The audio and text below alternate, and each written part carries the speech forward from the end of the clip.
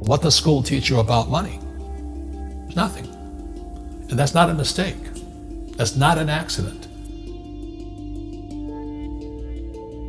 The way to keep the poor and middle class working hard is never teach them what the rich know. What the rich teach their kids about money, the poor and middle class do not. If you read Rich Dad, Poor Dad, Rich Dad's lesson number 1, the rich don't work for money. Don't you touch that stuff. If I pay you, you think like an employee. Your brain will change. If you learn never to work for money, you'll be a rich man. The people that are being screwed today are the poor and middle class because they work for money. You know, the banker friends, they're not working for money. They have money working for them. Yeah, very big difference in mentality here. What is financial education? It's not get a job, work hard, save money, and invest in a well-diversified portfolio of stocks, bonds, mutual funds, and ETFs. That's not it. The financial industry is 2 things, debt and taxes. Debt and taxes. And we still tell kids to go to school, get a job, work hard, save money, and get out of debt. Now, who tells them to do that? That's the most ridiculous thing there is. The book starts and it says, lie number 1, saving money will make you rich. Yeah, it never will. You know that. We're all taught that as kids. Yeah, because they can print it. Why would you save it and why would you work for it if they can print it faster than you can work for it? And number 2 is they keep dropping the interest rates on it. You know, Japan still has zero interest rate policy. And the Japanese are the biggest savers in the world. And I'm Japanese, I'm 4th generation. They're not too bright. Right. Why do you keep saving when they're printing it? You know, when I'm in Japan, that's what I mean by fear. They're so afraid because the Japanese, good culture, but they do as they're told. Right. It's very conformist. Very conformist, very conformist. So they just do as they're told, and then they just save money, and their government, this guy Abenomics, is just printing trillions of it and buying ETFs with it, and they don't know what to do. They're afraid they might make a mistake. They're good little students in school. Go to school, get a job, don't make mistakes. So what happens to the average person in a financial crash, they don't know what to do. And right now, as you know, for the middle class of the world, we're in a crash. You know, the purchasing power of the yen, the euro, the rupiah, all going down. And people are working harder and harder and harder, and the central banks of the world are printing more money. And so if someone's listening to us that's stuck in that poor middle class trap and they hear it's their fear that ultimately is keeping them from that, that's a hard thing to hear, Robert. But you're going to give them the information about what they can do if they can get out of that fear.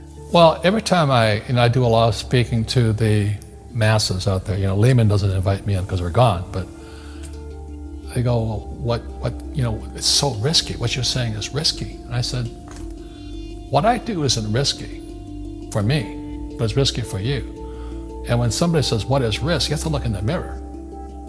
Do you know what I mean? For me to fly in Vietnam, that was high risk. But the higher the risk, the more you have to study. You know that, I know that. So if you're not going to study, you're not going to practice and all that, then you should do what Wall Street tells you to do. Buy 401ks, mutual funds, ETFs and all that. But that's where they're fake assets, because they only make Wall Street or the City of London rich. Just watch where the cash is flowing. Follow the money. The reason the rich don't work for money is number 1 expense is tax. See, there's 3 kinds of income: earned, portfolio, passive. So earned income is if I get a job, that's earned income. If I'm a doctor or a programmer, that's earned income because I'm working for it. If I buy, let's say, Apple for $10 and I sell it for $20, that's portfolio income, capital gains. Yeah. But passive income, which is cash flow, is never taxed. So it's not, and so these guys are screaming right now in America, tax the rich. I said, good luck. Because most of the guys complaining, they don't know there's 3 kinds of income. And the rich don't have jobs anyway. They have assets. And so the average schmo out there, poor guy, you know, sent the kid to school, they don't learn this. So that's why in Fake, as you were talking about it, there's a newspaper article about Jared Kushner. And he explains how the Trumps and the Kushners don't pay taxes and make millions of dollars. And the reporter couldn't understand him because they're not, our schools will never teach you that 3 types of income. And they judged him and say they're wrong and it's cheating. And we see that over and over again. Amazon not paying taxes. What do you say to people when they come up to you and say, Robert, it's not fair. It's not fair they're not paying taxes. Well, there's always 3 sides to a coin, you know, heads, tails, and the edge. You know, so which side of the coin are you on? From my side, it's fair. But this is the difference. Everybody can do the same thing I do because the tax laws are for everybody.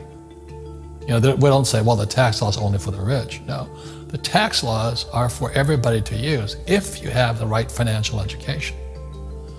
And the reason I'm an advocate of financial education, without that education, you'll have to pay taxes. You see, very few people will buy what I do, make $1 million and pay 0 tax. That takes, and my rich dad taught me that playing Monopoly. That's how it started, you know, 4 greenhouses, 1 red hotel. Or the McDonald's formula, I write about it here. McDonald's, Ray Kroc. Yeah. McDonald's is in the real estate business. So they sell hamburgers, but they buy real estate, so they pay no taxes. You know, this guy Bezos, well, he's $16 billion. How much tax did they pay on that $16 billion? 0. And that's all legal. Anyone can do it. Everybody can do it. But most people lack the education. Correct. So Jared learned about money when he was a kid by watching his father, by watching these people invest in real estate, and said, wow, not only do you get to make the money, you get to keep the money. That's a big problem a lot of people don't understand. They, look how much money I made, but how much did you keep? Because that could be half. How much tax did you pay? Right, what tax did you pay?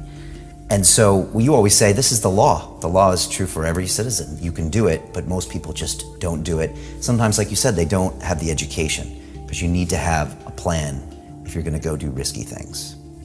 Well, it's not risky. I mean, to me, what's risky is having a job and paying taxes and saving money because they're printing it. You know, that's the worst thing of all. And that's why there's fake money, fake teachers, because the teachers will never, they don't know it. Right. And fake assets, because Wall Street or the City of London or Lehman Brothers or Goldman and all, they're not going to tell you this. Yeah. How are there billionaire bankers today? Aren't they supposed to be watching your money, you know? You said in here also, the greatest asset you have is your mind. What does that mean? If you really want to be rich, take a class on real estate. Once you understand real estate is based on debt, learn how to use debt as money. So that once you learn how to use debt as money, you can never say, I can't afford it. You see, because the banks will give you, so the banks, after the crash of 2008, the banks gave me $300 million tax-free to buy real estate that the idiots had lost. I hate this, and they were idiots because the prices were so high. Why would you buy it at the top of a market? Don't you know that's going to crash? They, oh, no, this is, you know, that was the subprime, was the derivatives market, the MBSs and all that stuff, had driven the price of real estate so high, and the rest of us were just waiting.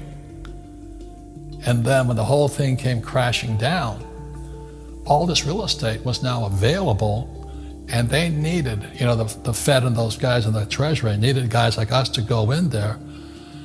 So Wall Street gave us hundreds of millions of dollars to mop up all that real estate these guys had lost. Now, it's fair because everybody could do it. Right.